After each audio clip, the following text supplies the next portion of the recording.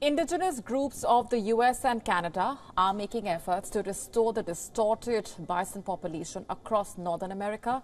This comes more than a century after European settlers drove the species to near extinction. Our next report telling you more. Tens of millions of the bison once roamed North America's Great Plains. They were central to the lives of indigenous people. They lived here before the European colonizers arrived.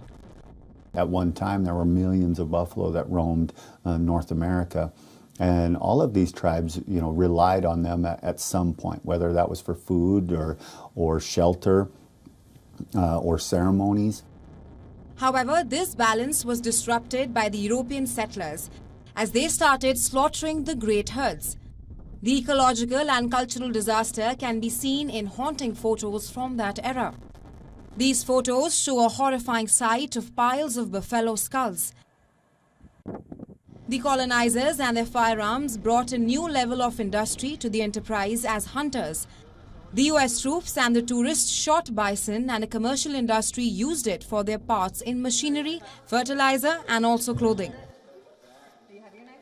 By 1889, only a few bison remained, 10 in central Montana, 20 in central Colorado, and few remaining in Wyoming.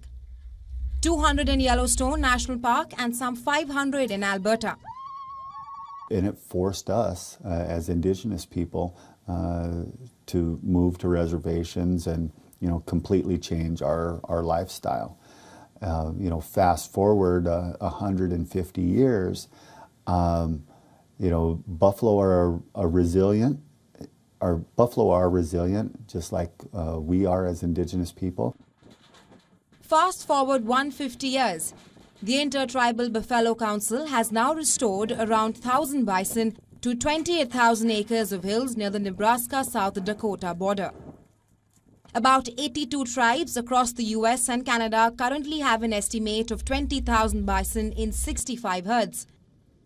And the numbers continue to grow with the desire among Native Americans to reclaim the stewardship of the animal. We're in contact with all of our tribes, and we're able to take those animals and redistribute those to tribes to either enhance their herd or start a new herd. At Badlands National Park, around 100 wild bison go through health checkups and are corralled ahead of transfer to a new home. They are then loaded into trailers and shipped to Rosebud Reservation. The other long-term dream of some Native Americans has been to bring back the bison on a scale rivaling herds that roamed the continent in numbers that shaped the landscape itself. Other common reasons are increasing food security, reclaiming sovereignty, and improving land management. But the ongoing slaughter of the bison is still a major challenge. However, the scale on which the animal is used for commercial purposes is relatively smaller now. Bureau Report, WION World is One. WION now available in your country. Download the app now. Get all the news on the move.